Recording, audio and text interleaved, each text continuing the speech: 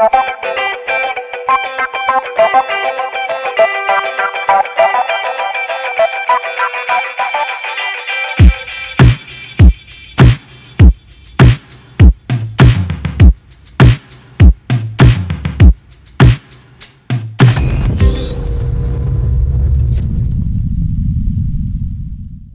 good morning, everybody. Hopefully this video finds everybody doing okay. I apologize for the break in videos. For those of you who watched the last video, you know why. Yeah, it's been a rough couple of weeks, but I've been plugging along in the background, and there's some stuff I have not recorded. Today is going to be a little bit of a catch-up and an update for where we're at today and what the plan is for moving forward on Ecto. I had a handful of orders that need to get pushed out for customers, and so that was main priority, and now we're back to super mega fun personal project time. So without further ado, here's where we are with Ecto currently. Chrome is probably half done. You know, both the front and rear bumpers are done. Side skirt is done. Door handles are done. I'm still waiting on parts on printers. So the way it stands right now, the 4Max is down. The i3 Mega is down. Both of the Fusion 3 F410s are down. The only printer that's actually running is my CR10, and I spent the day fiddle-faddling with it yesterday, and I just cannot get a layer to stick to save my life. I'm having issues with getting everything leveled, and I'm pulling my hair out. I don't know what's going on with it. So for all intents and purposes, it's basically unusable for the moment. So once parts show up, theoretically Monday, it'll be maintenance time and getting things back up and running, getting everything dialed back in, and then we'll be back to printing parts. I'm also waiting on more Chrome to show up. For those of you who have been asking what I've been doing for the Chrome, first and foremost, like your main paint, you know, if you decide to do a project like this, it's a whole different animal when you are working and painting projects that are extraordinarily detailed, don't have large planes, and need to be overly weathered. You can get away with murder on your post-processing. The problem is that once you start doing a project this size, you now have these absolutely massive planes that you have to take into account, and it just takes a heck of a lot more work, A, to fill your seams and to layer enough to where those seams are no longer visible, as well as your print layers. You got to get those completely out of the equation, and that sucker just has to be buttery smooth in order for your final top coat to look good. And it's one of those where, you know, it's all up to you, but if you want it to look good, if you want it to look right, if you want it to look scale, you just have to put the elbow work into it. And that's part of why I keep pushing ABS for folks that are doing models like this. It's so much easier to sand and post-process. I can't even imagine doing this with PLA. I'll just shoot myself in the face first. It's not worth the hassle. But even with that, as you guys have seen with the progress moving forward, it's a lot of layers. I think at this point, this thing has got 3 layers of Bondo that have been added and then subtracted back down, added and subtracted back down. It's got another 4 layers of primer. It's got 3 layers of top coat in the gloss white. There again, the first layer, wasn't happy with it. You know, I thought I was good to go, and I wasn't. And it just boils down to being overly critical and anal retentive of your own work. So that got sanded back down. Everybody saw the junkyard version. I totally dug that junkyard version. It caught me off guard, but man, I think I want to build another one of these at the same scale. Do it to junkyard unrestored, like no tires, sitting in the dirt before they haul it out to bring it to this little piece of perfection. I'm super excited about that, just because 99% of the time I like building old, used, weathered looking things. And this thing will be weathered, but it'll be like, hey, I've been rolling through the streets of New York City and we've got, you know, a little bit of muck sprayed up on the car, not this thing has been through, hellfire. So top coat, super, super, super important to have that finish as buttery smooth as possible. And then, of course, you come to the chrome. And this stuff is absolutely phenomenal, but at the end of the day, it will only look as good as the subsurface. And if anything, it actually needs to be sanded to a finer and tighter tolerance than your paint does, simply because with this, you're only doing like one coat. You only need one coat. Now, that being said, like with most things on this project, I got to admit, man, I have underestimated what I would actually need to complete it. Electronics wise, no big deal. Filament wise, I think, I've been printing typical 2 bottom layers, anywhere from 3 to 5 top layers, 3 exterior perimeters, and on average 15% infill. And I'm about, I think, between 9 and 11 rolls of ABS into this sucker to do it at 250% scale of the original model. For those who have asked, 250% scale brings it in just a hair over 7th scale, which would be ideal for 10-inch figures. If 10-inch figures existed, I think you'd be roughly somewhere around like maybe 320% scale to get up to 6 scale, which would be on par with the big, massive, uber expensive sell your 3 kids and a kidney to the big Blitzway reproduction Ecto. But in this particular case, you get the dubious pleasure of building it yourself. No, we'll go with pleasure. I'll take the dubious portion for all the sanding, because the sanding, there's just it's the one aspect of building this sort of stuff that I don't like. I don't really know anyone else that likes. This particular time, it was a little bit cathartic. I was able to just kind of sink my brain into it. But sanding, and more sanding, and especially on your bumpers and anywhere where trim is going to go, sanding is just super critical. You need to be super critical. When you go to apply this stuff, and you can buy these in different tip sizes, I would recommend, if you hunt around on Amazon, you could actually get a 3-pack that comes with 3 different tip sizes. Do that for this project. That's actually what I've ordered as a follow-up, because this was the only size I was able to find at my local Hobby Lobby, because you'll need that fine tip for starting to do some of the chrome trim in nooks and crannies on this thing. And I'll give you a close-up of where we're at so far. At this point, interior is all painted. The nice part is that I've had enough overspray through the windows into this thing that it gave it a bit of a textured appearance.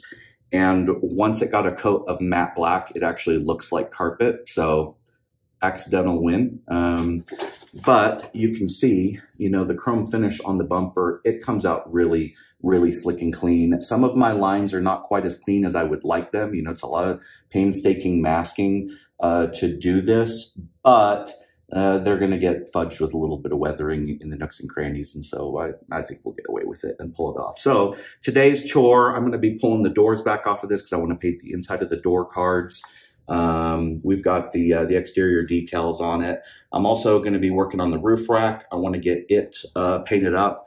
Right now I've got it primed, as with everything, and base coated in just a basic gunmetal. So I'm going to be going through airbrushing white onto the interior. We'll get everything coated up, let it dry, and then it's going to be time to come back through and start hand brushing everything. So roof rack should be done hopefully by the end of the day. That's my goal. Front seats. I use the Molotow on the seatbelt buckles. I'm going to go through, hand paint the seatbelts themselves. As far as the coating on the seats go, I actually went a weird, different direction this time through. I went through, did my Bondo filler on it, sanded everything just to get layer lines up and out of it. I'm really happy with the way it came out. Don't judge my Dusty. The shop is a big red dust factory from so much Bondo over the last few weeks. Did a couple coats of that standard Rust-Oleum automotive sandable filler primer that I use.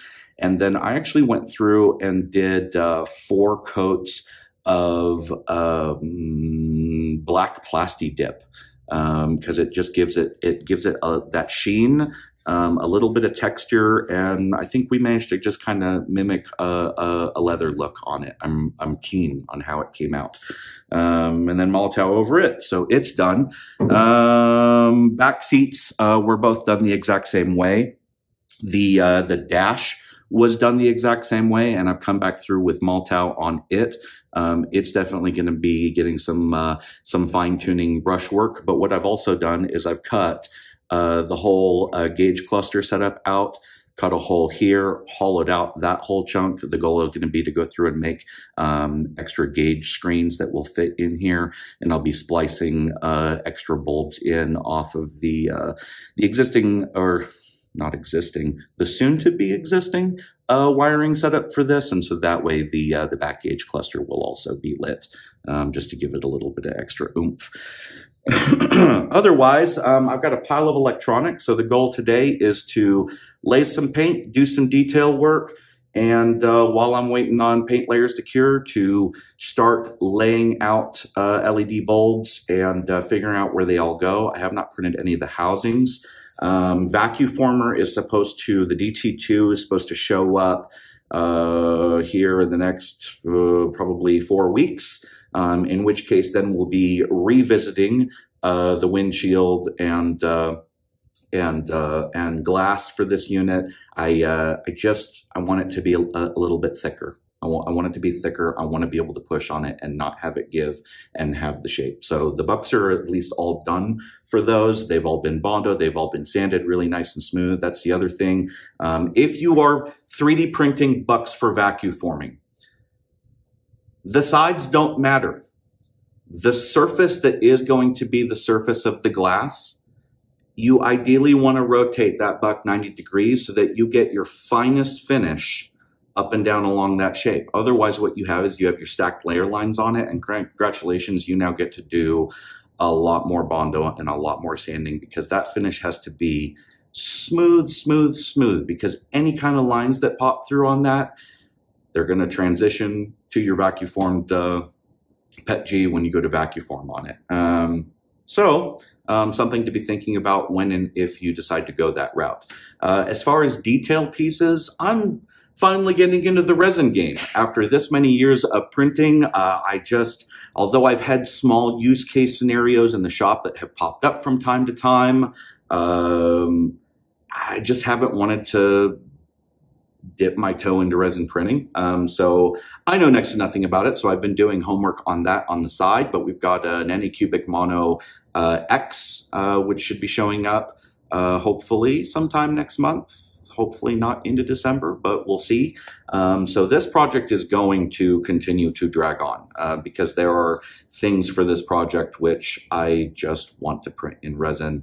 I think it lends itself more to what those pieces need to be. Things like the proton packs, things like the steering wheel.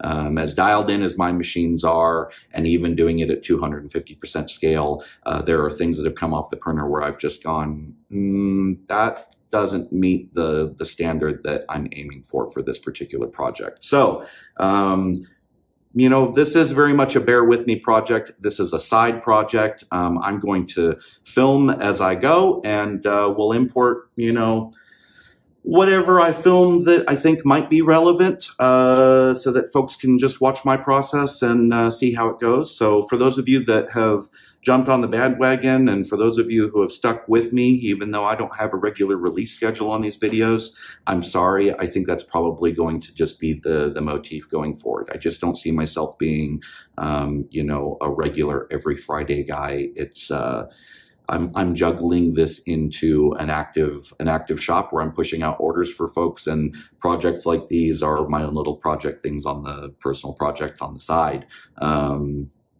And I don't tackle projects that are this involved very often. More often than not, you know, they're big sculptures, or they're big helmets, or they're big pieces. They're things where they don't require this much detail simply because they are just so time consuming.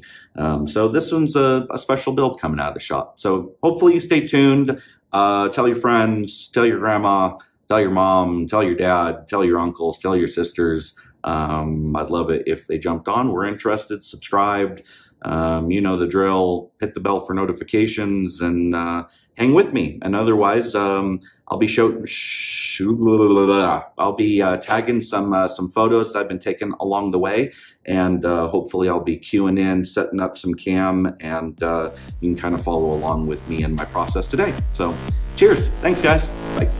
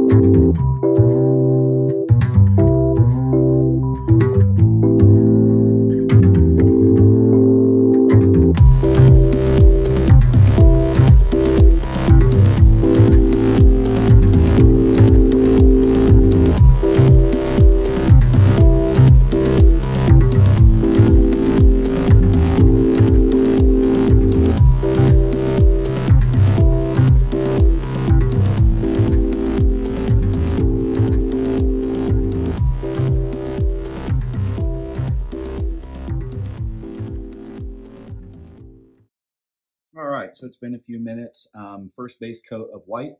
As you saw, we got it laid down. You know, it's a bit tricky to get up in the nooks and crannies behind these tanks.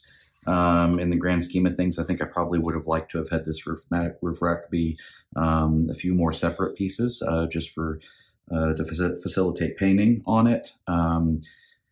The interior box is all white on this. Exterior skeleton grid work for the rack is going to be black. There's a handful of other colors to get mixed in. The tanks, you got, you know, this one here, which is kind of like a weird like pea green, and these two here that are yellow.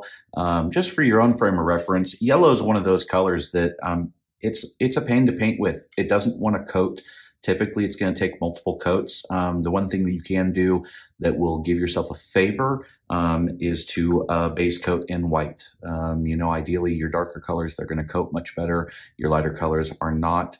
And ideally, you want to be pre-gaming your paint scheme to lay base coats to help facilitate those colors going on much smoother. So we're going to let this sit for just a little bit longer, and there again, you know, when you're doing a base coat on something like this is something that's going to end up having a lot of nooks and a lot of grime in the nooks and crannies, more so than the main body of the vehicle, simply because it has nooks and crannies for grime to naturally collect in. You know, when you are prepping or planning a paint job like this, think about it in a real world use. Think about which direction things are going to be potentially flying at it in standard usage scenarios, and plan for those being your main layer areas. And so for this, you know, just a really general quick coat of white is really all that's needed, because you're going to be layering other colors in nooks and crannies up above it. And so it being 100% perfect just is not critical in this scenario. The other thing you may notice too is that I went with a matte white on it. I'm a big fan of using sheens as much as I do colors.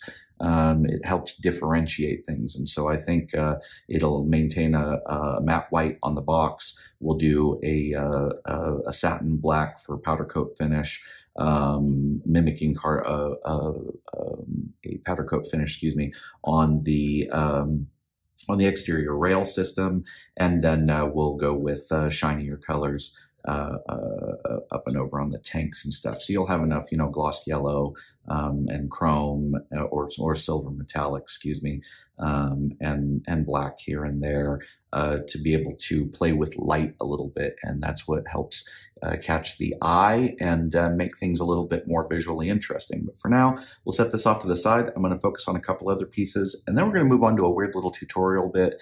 That's something that just popped into my head, something I need to do, and it's something that maybe other folks are not familiar with the technique. So bear with me. I'm going to reset, and then we'll do a little bit of detail painting on these other pieces, and then we'll move on.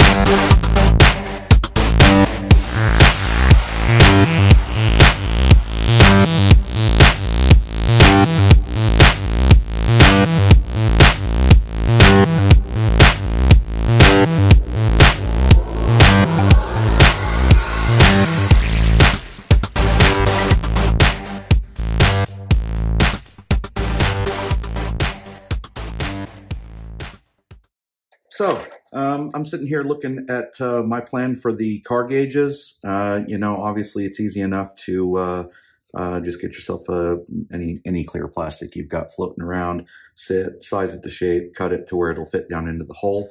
Quick and dirty cheat for car gauges. At this point, I just hopped online, looked for a set of car gauges that I liked, got rough measurements, printed out in a handful of different sizes real quick. You can really fill a whole sheet with them. Move around until you find the one that you like. You'll trim it out. Once you've got it trimmed out, you can go on the back side of it. Since it's standard 8.5 by 11, you can clearly see the lines for your gauges. Go through, color in black anywhere that's not around the gauge to help block light transmission. And then you can glue those gauges in just with a little light tack of Elmer's or glue stick. Just glue it right to the back side of that. And then you've got yourself a set of primitive little gauges that'll show up. So let me fiddle faddle with this and then I'll show you what it looks like. So after fiddle faddling with it a couple of times, that's basically where the gauges are at. I ended up actually just taking an extra strip of leftover ABS line and using it for trim, chrome trimming it out. There'll be a little bit more cleanup there, but it's close enough to get the job done. You'll be able to slide some LEDs right up through the hole, get just a little bit of subtle backlight behind it, just enough to give you that extra dynamic. So I think we're in good shape there. We'll move on to the other parts.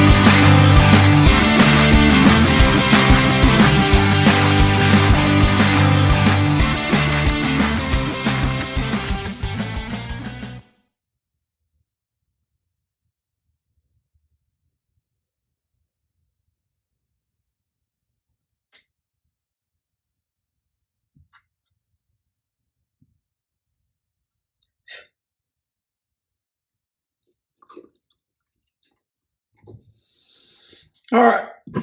All right. And on that note, I think I am going to call it because I'm starting to chase my own tail.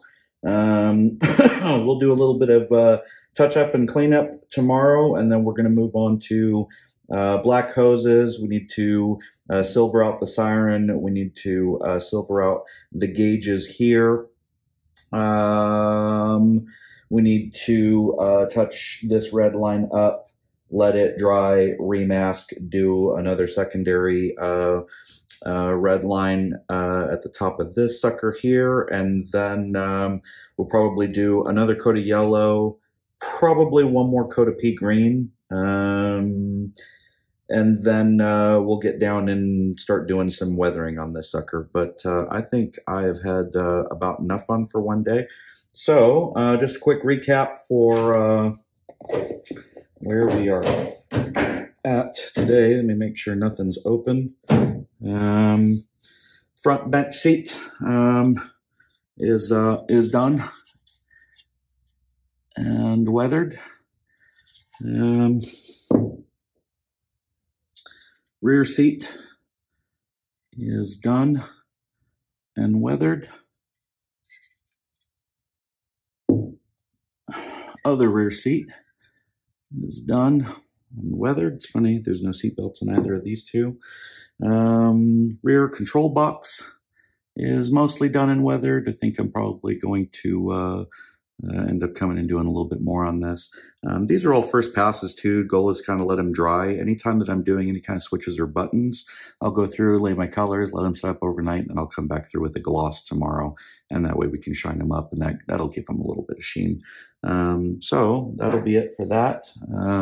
Got another random box. This one I'm pretty happy with. I think we'll probably just leave it as is.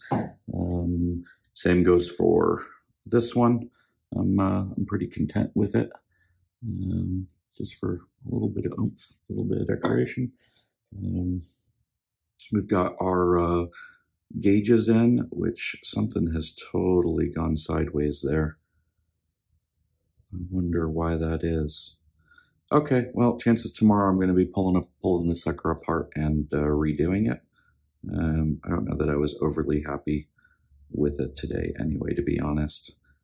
And in fact, the more I look at it, the more, no, I'm not too terribly happy about it. For it being something really small that most people aren't ever going to look at, it bothers me just enough that, yeah, no, we'll definitely be coming back to it. And this sucker here, I just don't even want to touch. I need to just, it's one of those where, you know, sooner or later you've pushed it as far as you can, and the paints are still just wet enough that you start chasing your own tail, and you just need to just stop, take a breather, and walk away. But I would say, you know, we are certainly getting there little bit by little bit. So I'll be glad to see this sucker come to fruition.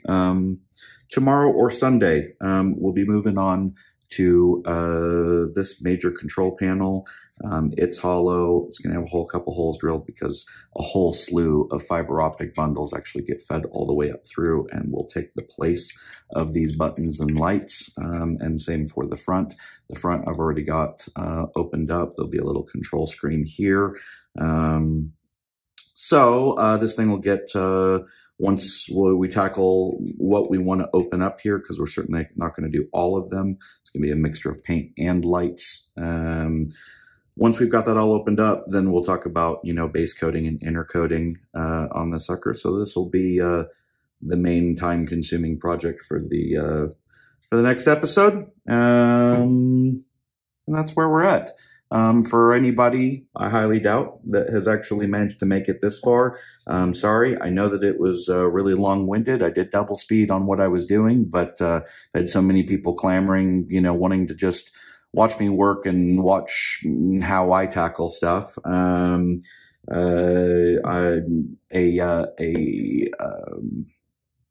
Wet palette is super critical. If you don't know what a wet palette is, you can make your own. It's super awesome for doing your paints and keeping them wet long term. Most everything that I do, I'm thinning it with airbrush thinner. You know, just a couple of the ratios, probably maybe like 1/5 airbrush thinner. Try to get it about to the consistency of milk, and that way it kind of spreads and goes where I want it to go. Sometimes it's a little bit too thin, but I'd rather have it be too thin because it takes some of the work out, and you'll notice a lot of times I'm taking most of the paint right back off of my brush so that it is controllable. It's just my own method for just being able to get paint down quick and dirty. And you'll see me come back through, do 2 coats, 3 coats more often than not. I'm not a fan of just glooping paint on and trying to get it all done in one shot. It will bite you in the butt almost every time. So cheers. Hopefully everybody has a good night. To those who stuck through this whole thing, hopefully you learned something. If you have questions or if there's something different that you'd like to see or suggestions, please leave them in the comments. I guess I could just pan this up and stare at the camera a little bit. You're probably sick and tired of looking at the table anyway. So yeah, you know, if you've got thoughts, if you've got things that you'd rather see, or you know, things you'd like to see more of or close-ups of, let me know. You know, at the end of the day, this is not for me. This is for you guys that are out there watching. The goal is to try and just impart what I know, and that way you just kind of get a general vibe of workflow that's going on the table.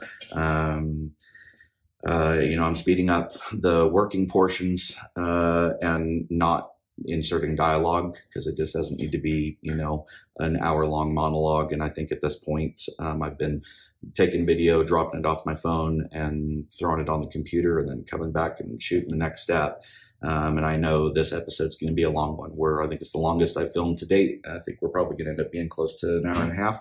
And I think that's good enough for this episode. So keep your eyes peeled. You know, this, like I said, this is going to be a really long-winded project. It's going to stretch out, I fully anticipate, fully into December. And videos are just going to keep popping up here and there.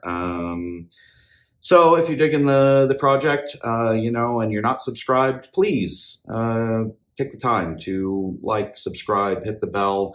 It helps me and it motivates me to continue taking the time to set the camera gear to shoot this stuff.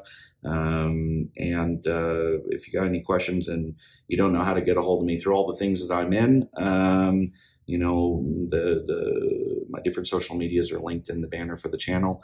Otherwise, leave me a comment, and I do my best to try and get back to everybody who does chime in. Sorry, now I know I'm getting tired. I haven't anything to eat all day long. So on that note, hope everybody has a good night, and I will see you guys on the next episode of the Ecto-1 builds. Thanks. Bye.